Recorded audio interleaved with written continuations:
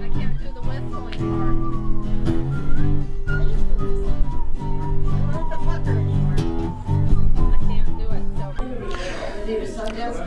We are here with Tim Rossow, the owner of the new art gallery here in Ocean Shores. Tim, why don't you tell us a bit about the art gallery? Oh, sure, yeah.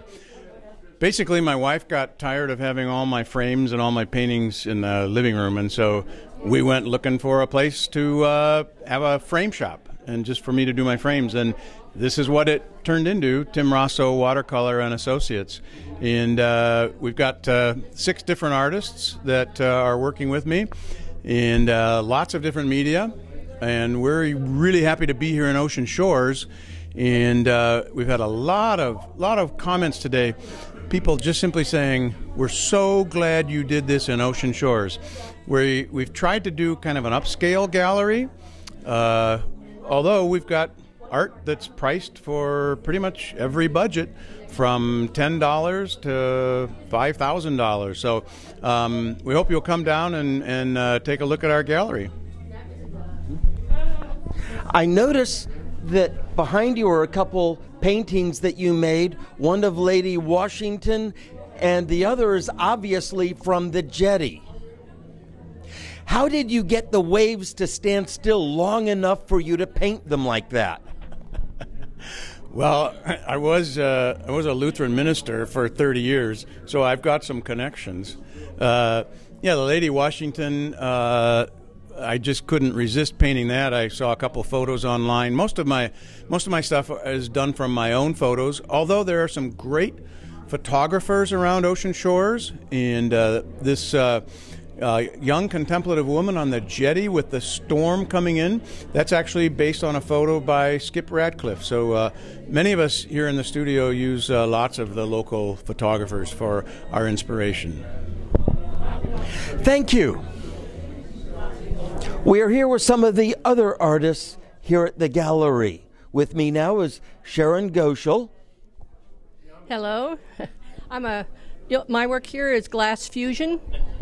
And I started being an artist when I started college, and then I was in watercolor oils, and I found glass fusion about 15 years ago and have never been able to go back to any other glass or art medium.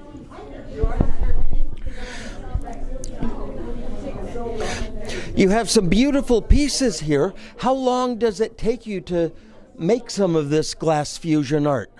A piece like this takes me about 3 to 4 days. First of all, I've got to put all these pieces are made individually.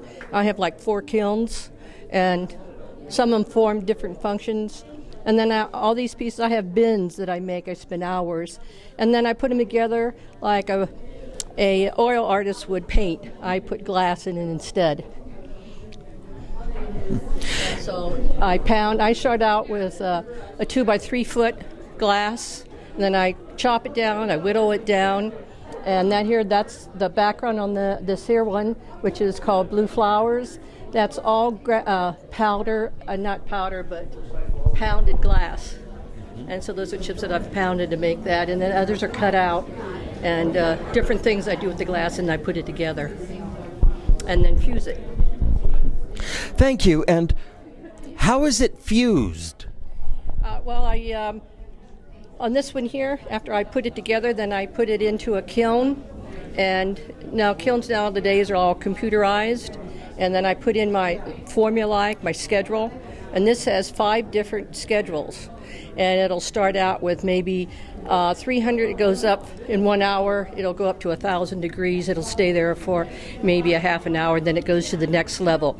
So it goes up and then it comes down until it's cooled. And this piece here, that takes about 12 to 14 hours to fully cook and cool down. And I have some pieces that take almost 24 hours. It depends how thick it is. The thicker it is, the slower you have to cook it. And that's after you've done all the prep work, which can take This can take a couple days on the prep work, if not more. And some of them I've already done in the past, and I've put them. So there's days that it takes to make all those different creatures and other little effects in this one here, or any of them. And then my earrings, they're 2 layers, and I use the shiny part is the dichroid. And that dichroid is what makes it shine, and that is a metallic that is compatible with my art glass. And that's what the rocket ships have for their shield. It's that type of metallic. And then I just combine different colors and stuff. We are here with Lynda Nolte, another featured artist at the gallery. Hello. Hi, Lynda. Talk to me about your watercolors and nice frames, by the way. Oh, thank you. Thank you very much. Watercolor is a passion of mine, and I love animals, so I paint animals, pet portraits, animals just in nature. So people can contact you to get a painting of their dog or their cat, or in this case, their lamb. Yes, or fish. I've painted pet fish before. Birds. Doesn't matter if it's a pet, you can paint it. You seem to like the sea turtles. I do. Sea turtles, and living in the ocean, by the ocean here. Seals. Any of the wildlife around the ocean, I'll be painting a lot of. So, how long have you been doing this? As long as I can remember. As a kid, I painted with watercolors, and through school and that. And 10 years, about 10 years, 15 years, seriously. And you're still doing the watercolors. Yes, I am. Yes, and I live by the water. We are here with Titus Capoeman, and you're one of the youngest artists that I find here. Yeah. So first of all, I just want to say thank you and introduce myself in my tribal language. Onogwitu, Anschok tot la laishin, che tot Quinault, Sioquio. Greetings. My name is Titus Capoeman. I come from the Quinault Indian Nation, and my traditional name is Totla Laishin. And it's really important for us to explain who we are in our tribal language. I'm a Quinault tribal artist, and I've been invited by Tim. I met him at one of the Saturday markets in Seabrook, and he exchanged a couple of my designs for one of his prints, so that was our relationship, and he allowed me to display some of my artwork here, and I'm really blessed for that opportunity. But these couple designs right here are my father, Randy Capoeman. My father, Randy Capoeman, was one of the most notorious artists in the Pacific Northwest. His name goes all the way across the country. He has artwork in the Pentagon. He has artwork in our nation's capital, and I just got some artwork in our capital too. I forgot the senator's name, but I gifted him one of my crab prints. And but my father, his prints. When he passed away in 2008, we ran out of prints. We sold out of them. But when he passed away, we wanted to keep his artwork alive, not only just to continue his artwork, but we wanted to continue getting his artwork out there so people can look at this artwork and say, oh, okay, that's what Quinault artwork looks like. So we need to look at his artwork as guidance. So that's another reason why I wanted to continue his artwork. We got a little stamp with his signature, so we can continue to make legit prints. And being that we're his children, we're able to do that. So this one is called Companion. This is the Thunderbird and the canoe. The Thunderbird was known as our guardian and our watcher, and this was our main transportation, is the canoe. We were known as the Cedar people, and this was our way of transportation, is the canoes. We traveled all the way up from the coast, for hunting and bartering and trading. So this was our transportation. This was our watcher, the Thunderbird, and this one is the Spiritual Elegance. My father did one of his last designs before he finished his chemotherapy and passed away. This was one of his last designs, and Spiritual Elegance kind of just explains where my dad was in his journey with his creator. And my father was a Christian man, and this was his this was one of his ways of talking to the people and our communities. So my dad has a lot of his artwork, is pretty connected with his spiritual beliefs and his journey. So, and these frames are made by Tim, and he's my new partner. So, and these paddles, this is a yellow cedar, red cedar, red cedar, red cedar. They're based off my traditional name, which is the sea wolf. That's the majority of the designs that I do are sea wolves. And that's what my Indian name means. It means a man who transformed into a wolf and hunted whales. And he's also known as the ocean provider. And that's what a lot of my designs are based off, is the sea wolf. This is the salmon and the eagle. This is the screaming eagle. And this is another sea wolf, just in different colors. But I carved all of these and painted all of them. Here in the Pacific Northwest, when a new art gallery opens, of course it's not a ribbon that is cut, it's Sitka spruce. All right, here we go, everybody. First, I want to thank my wife, Phyllis. She has worked really, really hard. Yay! And Leslie has been her right-hand man, and all of our associate artists are wonderful. We've got a great team. Thank you. And then this is Michael Johnson and Matthew Johnson and the Johnson family, my wood miller, and they've provided all of the wood that's in there. So let's do the ribbon cutting. Up or down? Oh, we want to go down, don't we? We want to go down.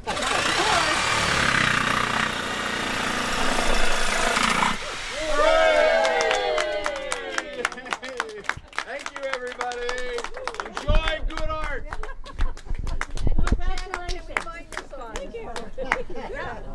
We are here with Lora Malakoff, famous artist of the Pacific Northwest. It's so good to see you again, Lora. Nice to see you too again. Tell us about the painting behind us. This is called Remnants of a Bygone Era, and it is from a photograph that I took in Wrangell, Alaska, at the old mill site. I know a lot of Lumbertown kids that lived by the whistle, 6, noon, 6, and midnight. You better be home for dinner at the 6 o'clock whistle. Well, the mill had been sold, all of the, in the 30 years that I've been gone from home. And this is all that was left, were these tugboats that were just chained to the beach and sitting in the water rotting. And it was so sad to see that era of my life and so many people's lives just corporate loss. They just let them sit there and sink. But it was such a telling picture of what used to be and what is now. And so it took me about 5 years to paint. I fooled myself into starting. I thought, this will be easy. And whenever I say it's going to be an easy painting, it takes years. But it's an oil painting. There's probably about 32 different layers of color and transparencies. And it's only shown one other time at Grace Harbor College in 2019. And then COVID hit, and there were no shows. So when Tim called and he asked me if I would be interested in being an associate, I was very honored. And he has put together this my mother used to call it top drawer, where you keep all the good stuff, And everything he's chosen, he did with care, he did with research. He asked people's opinions about the color of the walls. When he asked me about the color of the walls, first thing I said, dark, neutral, gray. I said, please don't do peach or sage green. We're not doing grandma's bedroom. We're doing an art gallery, And he has done this very high end. It's just so amazing for Ocean Shores to have just such a quality gallery for the local artists to show in. And you have another painting over here of a pod of orcas. Called Curiosity, which is exactly what they're doing. I love the sea life. I've spent hours of my life watching sea otters and river otters and orcas. I even like the sea lions. I just don't want to get close to them. They do smell and they are kind of violent. But I do really enjoy orcas. I've had them come up when I've been out on out on the water in Alaska in a skiff, and I've had him come up and literally bump my boat to look at me. And you don't realize how big those eyes are until they're that close. And then you realize how big their teeth are. And then you get nervous about being in the skiff. Yeah. And the little black-capped chickadee right behind you. Now, that is a print of an original painting, and it's done on canvas, and it's gallery wrapped around a frame. And, yeah, I love chickadees. And when they come into town, I'm sitting outside of my phone taking pictures of them and throwing them food, so they'll keep coming back. But, yeah, the little black-headed chickadees on the coast are just, they're so little and they're so cute. And of course, there's the raven. And we're all used to those guys. They're everywhere. And you've got a landscape up there, a cloudscape. Well, quite a few years ago, my son decided he was going to choose between University of Washington scholarships or Bozeman, Montana State University. Now, here's a kid that doesn't like snow, and he doesn't like heat, but he wanted to move to Bozeman, Montana. So he did. He went to college. This is a view. Kids do what they will do. Yep, and you got to just let them do it. So he decided he wanted to move back to the Pacific Northwest. He missed our ocean air. I knew that was going to happen. And I took a picture on our way back in the U-Haul, and I went home and I painted it. My cloud obsession had begun.